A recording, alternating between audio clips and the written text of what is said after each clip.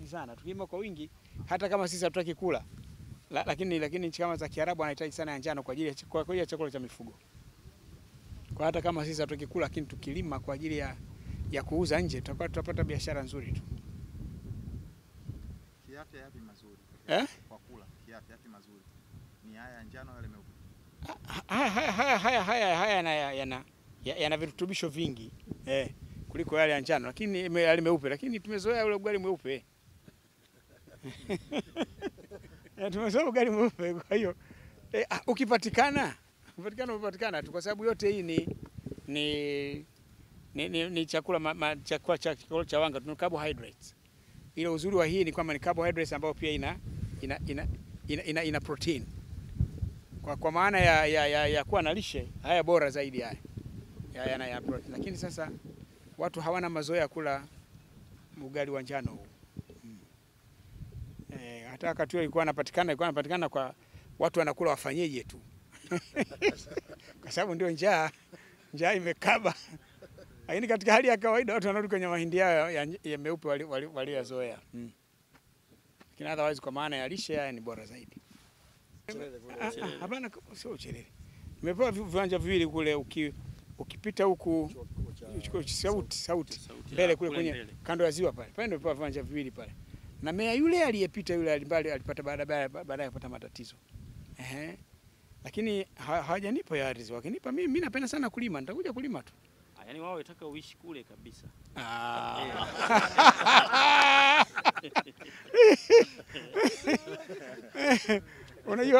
Unajua umri umeshapita sana sasa. Katika umri huu tena uanze kuanza makazi mapya ya kijijini, tabu sana. Mimi nimeanza kulima toka mwaka 88. Sasa nimejijenga, nimelima mananasi kule. Nimekuja kijijini hapa, nimeanza kufuga ng'ombe. Hapa sasa nianze haya maisha haya katika umri huu baada ya kustaafu. Una miaka sasa, miaka 67 sasa, nianze tena kuanza makao mapya. Una miaka mingapi ya kuishi kumbele safari? Tabu sana. Unajua watoto wakishakuwa wakubwa kila mtu ana shughuli zake. Huyu bwana mbunge. Na mwingine miraji anashuna kufuga kuku. Mwingine yule daktari wa meno. Sasa nilibaki naye hapa yule bwana Ali. Yule pale yule. Yeye ndo tunakushughulika naye hapa kwenye masuala. Lakini kila mmoja kwenye shughuli zote hizi wana interest nazo. Endapo ikitokea siku moja, sababu viongozi wetu wengi mmekuwa mkituhamasisha tulime. Kama ikitokea tukalima wananchi wote, na Mungu akajalia wote tukapata mazao, unahisi kutakuwa kuna matatizo gani? Hakutakuwa na matatizo, kutakuwa na neema. Maana njia itakuwa hakuna. Tatizo letu labda itakuwa maghala tu ya kuhifadhi mazao. Na kuuza sasa soko tutamuuzia nani? Si kila mtu atakuwa nacho. Tunauza nje. Ukipata ziada mtauza nje tu. Duniani bado watu wengi wanahitaji chakula. Hivi sikiliza. Hapa ndani hapa ninajishughulisha nacho sasa hivi. Hii jamii ya Wamasai tunaoishi nao hapa wanagombana. Sasa mimi nimekuwa nafanya kazi ya kuwasuluhisha. Unajua alifariki laiboni wao mkuu. Sasa baada ya kufariki laiboni mkuu hawaelewani juu ya nani achukue nafasi. Kwa wamefika mahali hawakuelewana, wakaja kwangu mimi tusaidie mzee. Nimekaa nao karibu wiki nzima. Nimekaa nao wiki nzima. Alafu niambia sasa waende wakazungumze. Alafu tukutane tarehe 3 mwezi wa 9. Nilikuwa nashuka na nje, lakini na ndani pia si sawa, kwa sababu ni jirani zetu, wasipoelewana itakuwa tabu. Mimi hasa nafuga ng'ombe. Tutakwenda pale nitaonyesheni mifugo yangu. Sasa kwenye kufuga mifugo wanahitaji malisho. Malisho ya kwanza ni majani haya. Unaona? Haya, bafa. Unawalisha haya ndio majani wanayokula ya kawaida. Lakini wanahitaji pia aina nyingine ya vyakula. Ili viwawezeshe waweze kutoa maziwa mengi. Sasa majani miongoni ni wale tuopanda wale, ila hiyo banana grass. Kuna nepia na bafa. Sasa pia tunataka kupanda majani ya aina ya mikunde. Tunajiandaa kupanda soya kwa ajili ya kulisha mifugo. Kwa hata mahindi haya tumeyapanda kwa ajili ya zaidi tumelenga mifugo. Kwa sasa tumechelewa tu mpaka yamefika stage hii, lakini tutakapopanda mengine tunataka kabla hatujafikia kuvuna, hatujafikia kukomaa, tutayakata. Tunayazika ardhini. Naita silage. Mnayazika yanabaki na unyevu wake huo. Kwa hiyo kila mkitoa mnawalisha ng'ombe. Kwa hiyo kwa kweli hata hayo yote tunayofanya hapa ni kwa ajili ya kulisha mifugo. Sio kama nimelima mahindi kwa ajili ya kwenda kuuza. Sababu haya kwa kweli ni kwa ajili ya mifugo. Mimi nalima mananasi pale nimeanza kulima mananasi toka mwaka 89. Sasa sisi pale kwenye kulima cha mananasi tunavuna mara moja kwa mwaka. Tunaanza mwezi Novemba, Disemba. Lakini tukiweza kupata maji ya kumwagilia, tutavuna mananasi wakati wowote. Kwa sababu utakopanda ule mche unachukua miezi 18 mpaka kuvuna. Kwa hiyo ukipanda sasa hivi mwezi huu wa 8 huu, wa 8, miezi 18 ijayo utakuwa umevuna. Kwa hiyo unaweza kuwa ukiwa una maji ya kumwagilia, utapanda kila mwezi. Na kwa hiyo kila mwezi utakuwa unavuna. Ndio tunalohangaika nao. Bahati mbaya sasa maji yako mbali sana kule mto Ami. Kwa tukaomba shirika moja la India la Jain Irrigation wametayarisha mradi ule ghali unahitaji dola milioni 15. Ndio tunazohangaika nazo kutafuta. Lakini la pili ni kwa mananasi haya tunayolima sisi. Mananasi ya asili wanaita smooth cayenne. Mananasi haya sio mananasi yanayohitajika kwenye soko la dunia huko.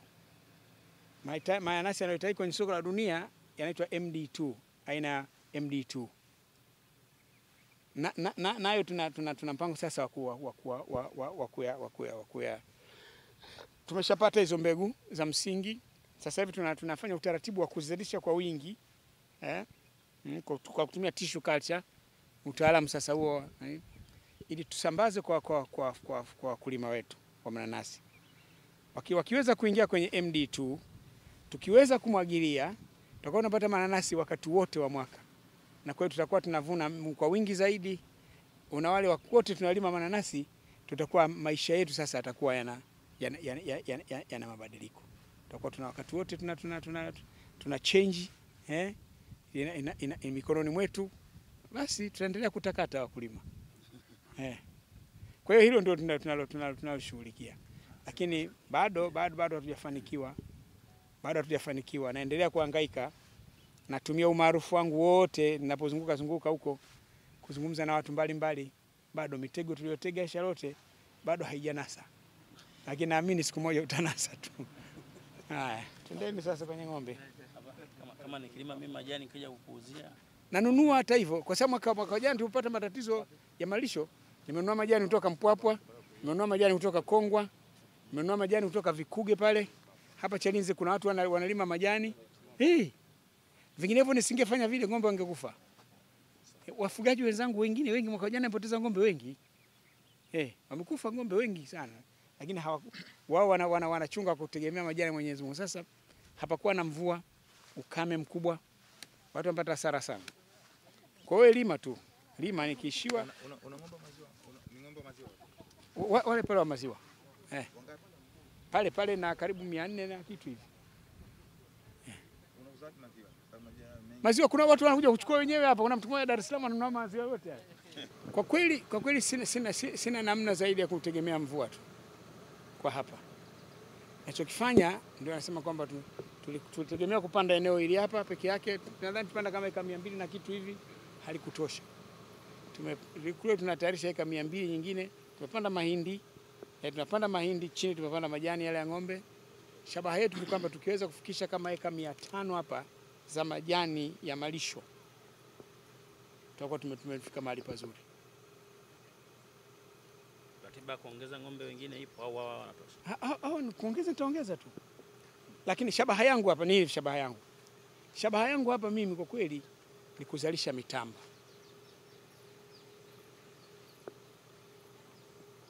Heifer breeding. Kwa mpango wangu hapa mimi ni kupata ng'ombe 500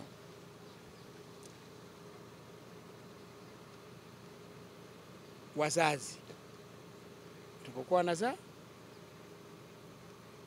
Sasa mle tutakuwa tunapata ng'ombe dume na jike, na mara kwa mara inakuwa nusu kwa nusu. Kwa hiyo shabaha yangu na mimi niweze kupata ng'ombe wazuri niwauzie na watu wengine kwa ajili ya kuendeleza ng'ombe wa maziwa. Sasa shabaha yangu ni hiyo. Sijafikia lengo hilo bado. Ndio niko njiani.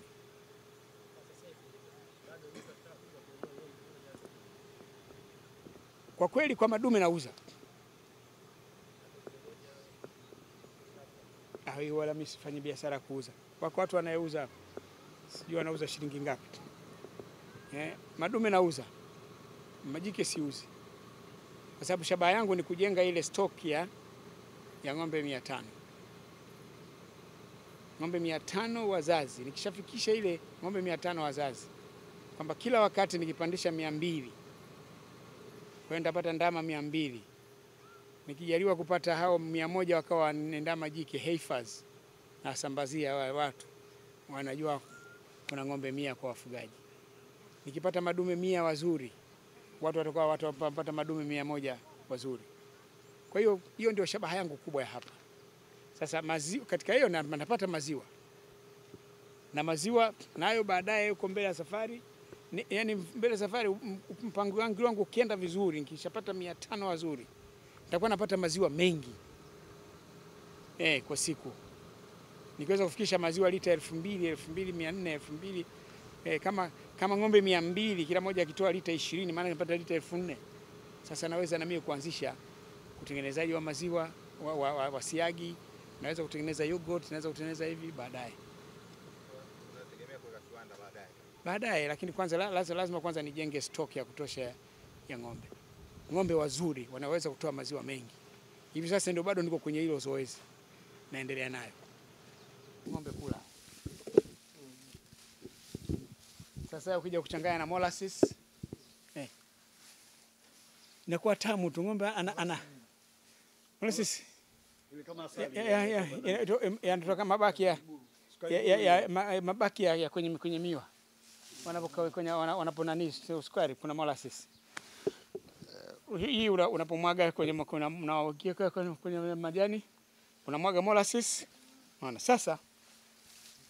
Unaona? Lakini ng'ombe hatakiwi kula majani tu peke yake. Anatakiwa kula majani na vyakula vingine sana, concentrate. Ng'ombe anayekamuliwa anakula majani kilo 4, concentrates kilo 7.5. Ndio maana kuna mzani hapa. Haubahatishi.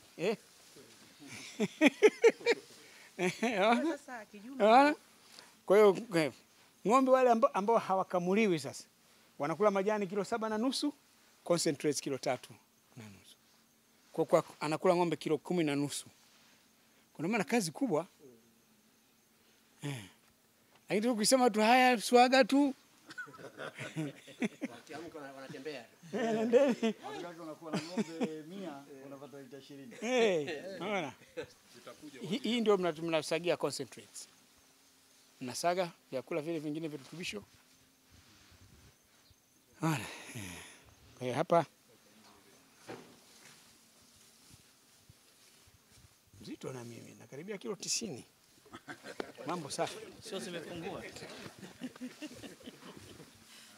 Nanenepa siku hizi mlikuwa mnanifuja.